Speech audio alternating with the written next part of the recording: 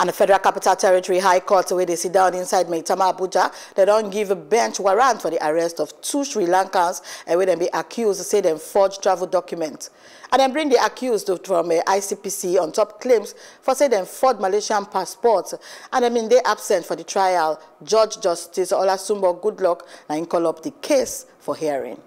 I spoke to them in 2 ways, and as a lawyer, I advised them that they can actually waive the right to be actually interviewed in the matter.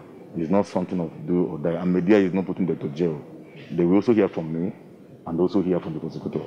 They are not so, the media is not caught. So on that basis, when we left on Monday here,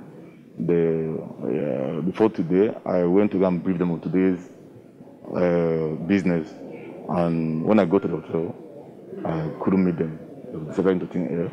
But the effort is being we are making frantic effort to ensure that they are somehow located where they are and the necessary action be taken for them.